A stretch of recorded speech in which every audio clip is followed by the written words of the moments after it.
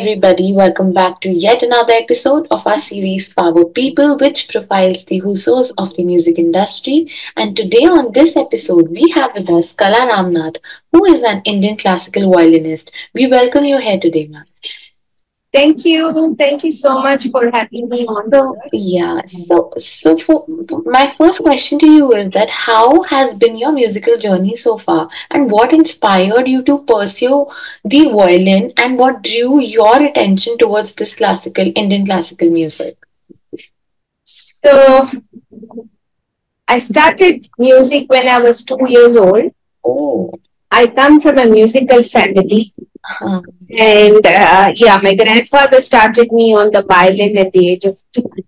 because we're predominantly uh, a family with a legacy of violinists, Oh, my family. So I'm the seventh generation in my family. hmm. First four generations were vocal, and then the Hmm. next three generations have been violent. So how is that? Matlab, how has the journey, how it has transformed you as a person also, and for your career also?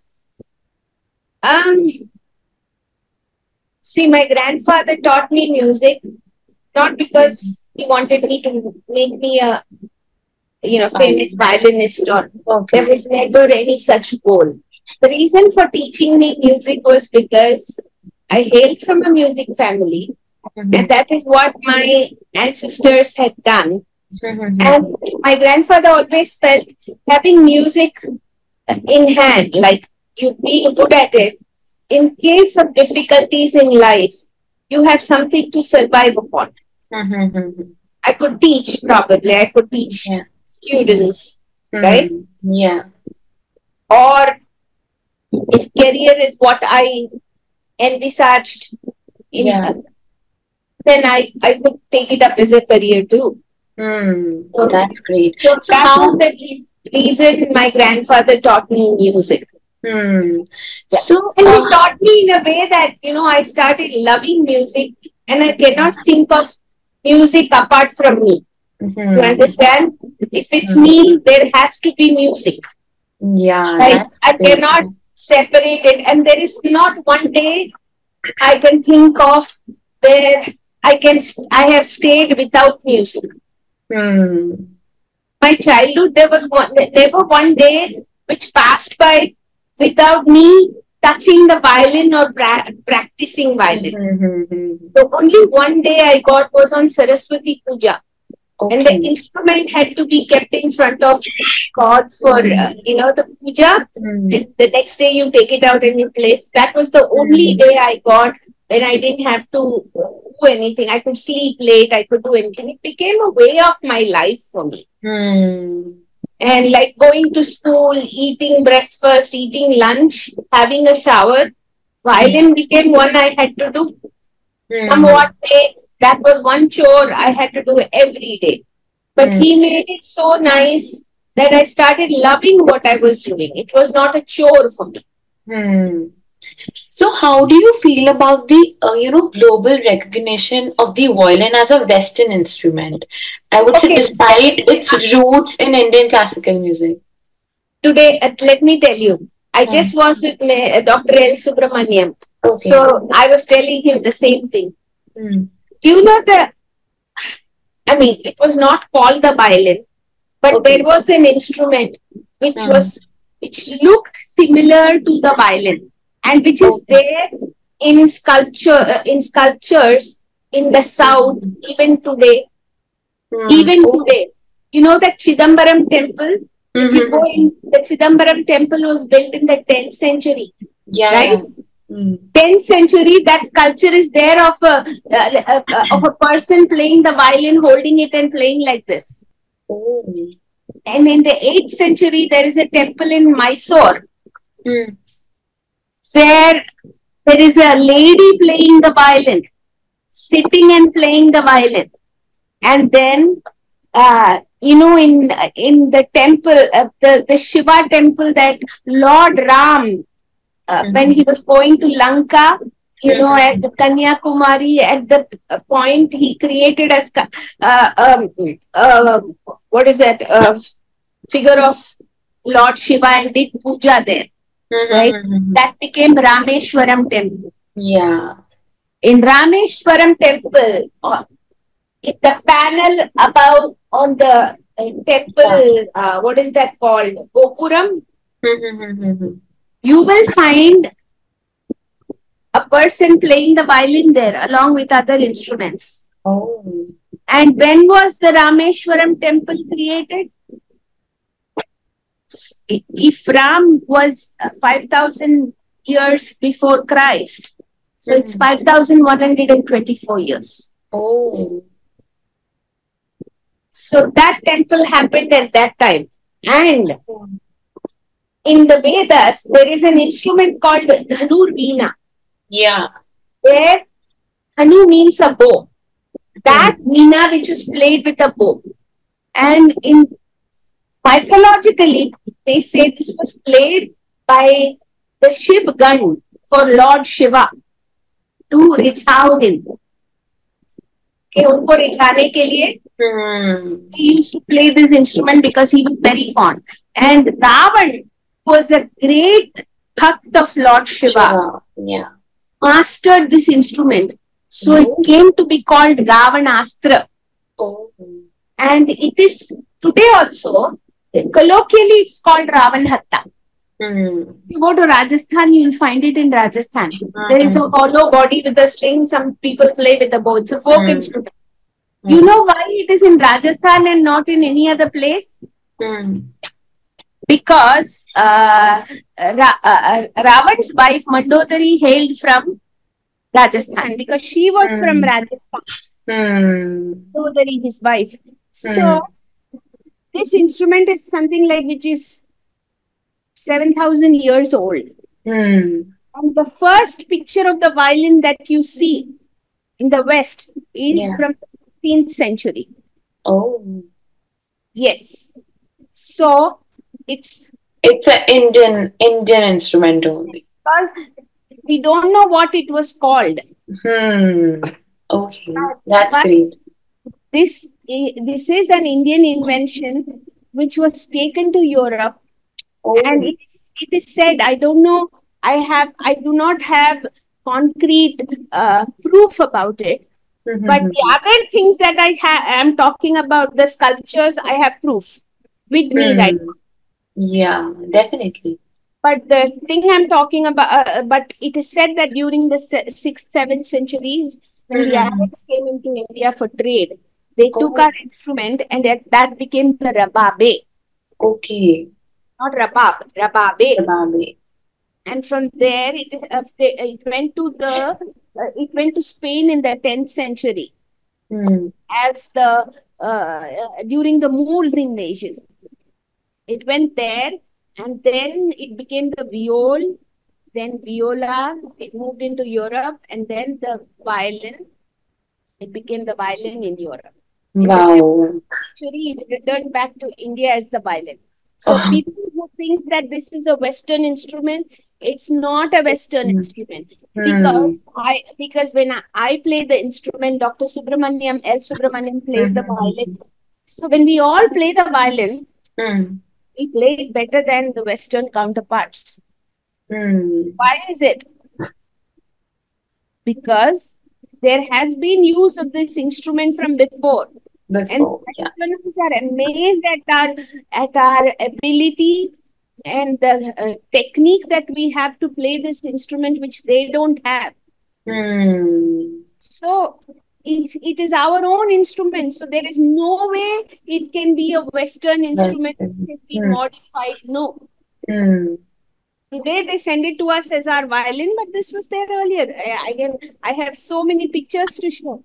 Yeah, definitely. One can go to those temples and see them today.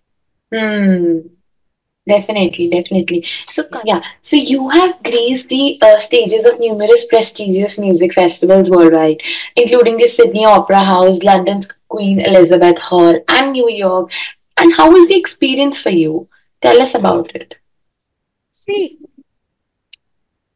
It doesn't matter where I'm playing, where Yeah. I what I have to play. I'm not thinking, oh, I'm playing at the Royal Albert Hall. I'm playing at Mm. the Carnegie Hall at Sydney Opera House when I'm going on stage. Yeah. Going on stage, I'm going to play my best, Yeah. whatever, right?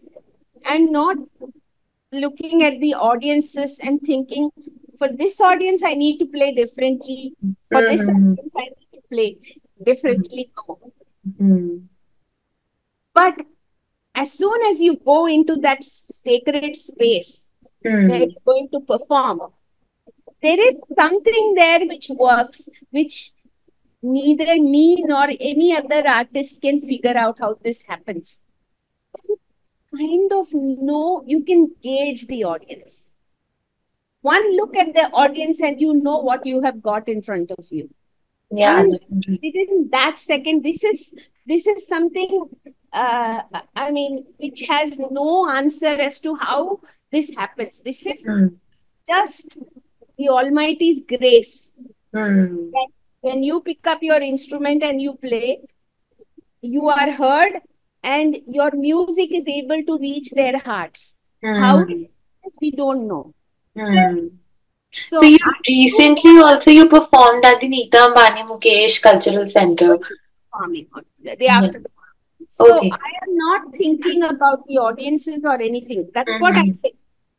I do what I do, but Mm-hmm. how it reaches the audiences and Mm-hmm. how they receive it and accept it, and how it touches their hearts, or whether they like it or not. In my case, they've always loved it. So it is the Almighty's total grace. Otherwise, so, and they always feel that can the violin be played like this? Mm. Because I play a totally different style, Mm. and I do things that the Westerners cannot think of the instrument. Mm. So for them, it is like, oh my God, can the violin sound like this? And Mm. how did you? They always have questions as to how can I do this? How can I do that? And so flawlessly, they have after the concert they come up with questions. Yes, Mm. and the So violin. how do you yeah.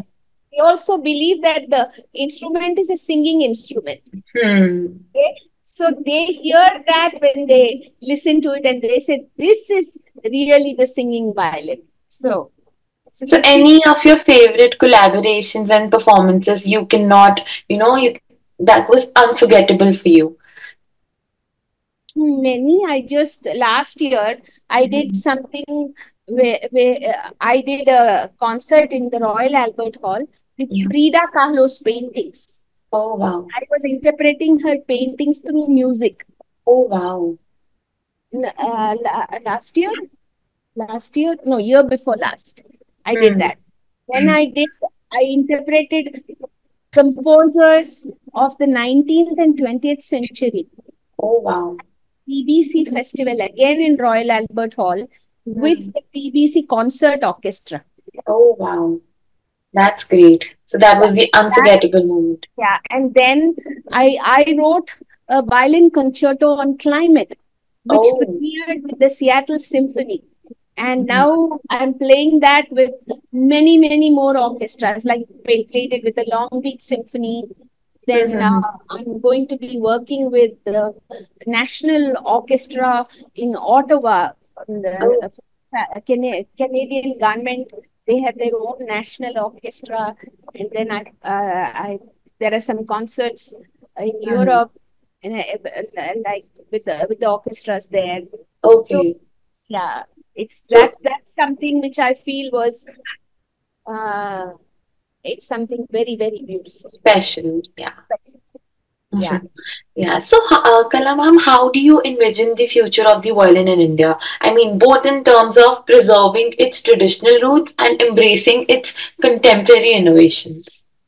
So I just want to say that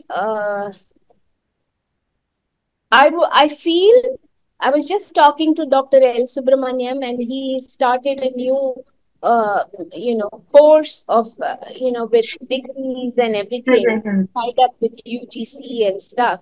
So he wants to teach music, make good musicians, good violin players. So he's Mm. discussing me taking over the North Indian tradition, which is what I play. So he was saying this is what we need to do.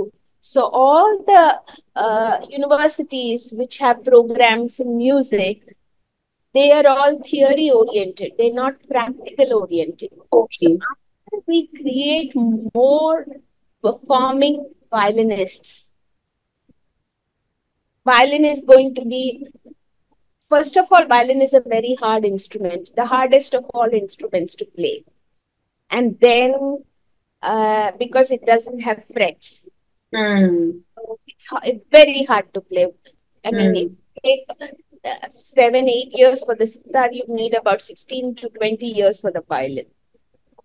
Mm. So no instrument is as difficult as the violin. I would consider voice the easiest. Mm. So basically, we need to for the violin, in particular, we need Mhm. we need to create more violinists, Mm. not oriented towards theory, but towards Mhm. practical, so that they can Yeah. play, they can teach proper technique. Only Mm. if you have proper technique, will you be interested in taking up the instrument? Mhm. So that is what we need to do. Mm. And as far as music is concerned, see, Indian music has been evolving with the times. Yeah. So you have to be relevant to your audiences. Like, Mm. for example, whatever was sung 50 years ago, even if Mm. it sound good today, is it relevant with the audiences? Like, No. take a composition like uh, Aega Aane Wala. That's a beautiful film song from Mm. 50s, or I don't know, 40s or 50s. Yeah. But today, will it be relevant with the audiences? No, it No. won't be relevant. It's a good Mm. composition. I'm It's not saying good. Yeah. that. But today's tastes of the audiences, one has Mhm. one has to understand that and know how to tailor your music to cater to that audience. Mm. So, so far as one can do that, I think this music will be alive Mm. always. All. Because if this music is over, 7, 8 thousand years old, right? Mhm. I Mm. maybe 10,000. I don't know because from Vedic times, so maybe 10,000 years old. From then on, this music has evolved. When the Muslims came into the Persians and people uh, uh, from from the West came into India, Mm. they destroyed our heritage, our temples and everything. Yeah. But then temples came back. They tried to destroy our culture, but our culture remained, our music remained. And this is when we have not notated our music. You understand? Mm. Mm. This music is something which is passed on from the teacher to the student. Mm. And it's still alive. Yeah, definitely. So, as being an independent artist, do you have faced a struggle and challenges in the industry? See, everybody has to go through those challenges and Yeah, struggles. definitely. Don't become a musician. If you have Mm-hmm. everything in a platter, then Mm-hmm. let me tell you, to become a good musician, Mm-hmm. you need to face those struggles, those rejections, the successes. That makes you into a musician. The disappointment and the sadness you experience. This is through the music. Mm-hmm. The happiness, the sadness, the frustration, everything comes out through your music. So if you do not experience those moments, your music is going to be very dry and technical. Mm-hmm. not going to reach the listener, Yeah. touch the heart of the listener. So it is very much necessary. And let me tell you, Zakir Bhai is the only exception. Hmm. Yes, you know, as a he's come from his father's lineage. His father was a Yeah. big musician, and he Hmm. also made it very big. Hmm. Why did that happen? Because he was exposed to music from all around the world. Hmm. He's just not playing tabla. Yeah. He got that exposure, Hmm. so he understood. And do you think he is not faced? I mean, struggle. He is not struggled of Definitely. Definitely. in Yeah. his own way. Yes, every musician who's made a name today, they have all Hmm. struggled and they have taken. It is a hard path, but Hmm. if you love music, then you will keep going on. Yeah. Come Definitely. what may, you will keep going on. You Hmm. may feel, what do you say, really disappointed, and at times you may feel, what am I doing here? Hmm. But still, once you love music, and just, you know, playing a one good concert is enough to drive away all your blues and, you know, all Yeah. your thoughts of, am I good? Is this good? All that Hmm. goes away. Just one good concert. Hmm. Definitely. Definitely. You're right. So, what we can expect in terms of classical music business in 2024, and what trends we can expect, and new challenges for the, for the Gen Zs and stuff like that. Uh, so the music industry itself has changed from what it was before. Yeah. Definitely. So one thing that is that will not change is your effort that you put into music to become a good musician. That Hmm. is definitely you have to put it, and that is when. And then of course you have to be, you know, you should know about social media and how to Hmm. yourself, and it's all these things are very much needed as a musician. Hmm. And you know, collaborating with musicians from different genres Yeah. Definitely. gives you an additional, what do you say, leverage, I would say, when you look for concerts and everything. And I think social media is the way to go for today's musicians, because you never know, one YouTube video or something, Real. yeah, going viral, Yeah. and you make your life. And what else can I think of? And yeah, it's all with singles and not albums anymore. Hmm. Definitely. Yeah, it's Yeah. not. So, can you share some of your upcoming projects or collaborations that are lined up in uh, 2024?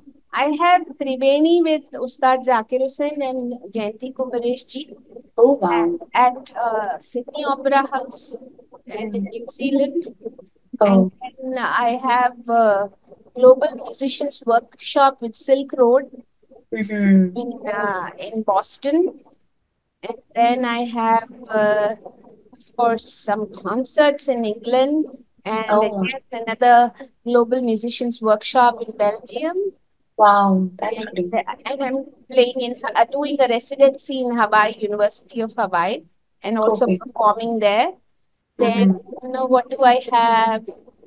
I'm playing for the World Music Institute in New York, Oh. and then I'm playing my concerto, climate concerto, in Oh. Ottawa with the symphony orchestra there, their National Symphony Orchestra. And uh, and and what else? Yeah, I mean, I think that's Yeah. quite So, a lot. finally, what message you would like to convey to the audience worldwide? I would like to say that to upcoming musicians, or Musicians, yeah. yeah, that, be at it, don't give up. you know Most important thing is You need to be a good musician before Hmm. everything comes up. Hmm. Social media, all those things are there. But nothing works if you're not a good musician. Hmm. So that is the most important thing one has to remember, because once you get into social media, you do not have time to practice. Hmm. So first make yourself into a good musician, so that then you can, when you have to devote time for all this, you are still good at it. Hmm. Yeah. Start doing both together. Hmm. So thank you so much, Kala, for Yeah. your time. It was our pleasure to have you here. Thank you Thank you so so much. much. Thank you. Thank you. Yeah.